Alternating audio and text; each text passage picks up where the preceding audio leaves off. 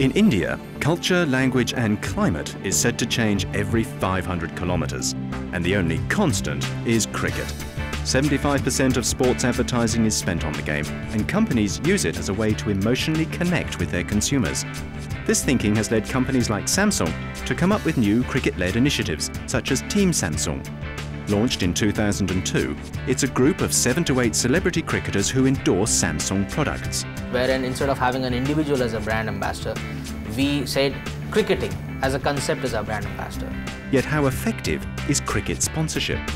The money got from sponsorship, to improve facilities. That helps improving the quality of the game.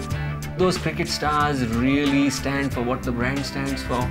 Still, an affiliation with a property like cricket must translate into some positive gains. We really got a big leap in terms of brand image after Team Samsung campaign.